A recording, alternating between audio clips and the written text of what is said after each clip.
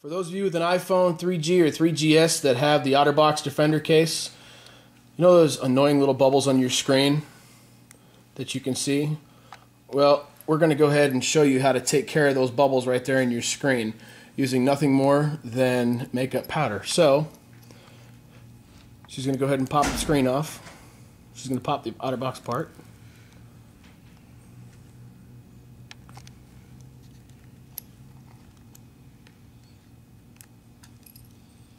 You gotta do all three sides. Right there.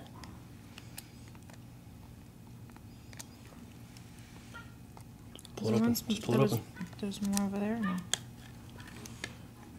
Might take a little longer than usual because we're gonna not stop the film, so you see we're not doing anything to trick you guys to make you think that it doesn't work. Use your lint-free cloth. Clean off your phone. Clean off the inside of the Otterbox Defender case. Make sure it's pretty much clean, oil-free. And just take your little makeup brush, dump a little bit on there.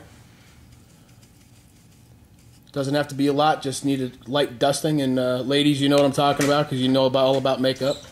And then you're going to dust your kit. You're going to dust your iPhone, and that's all you need to do. Once you put it back together,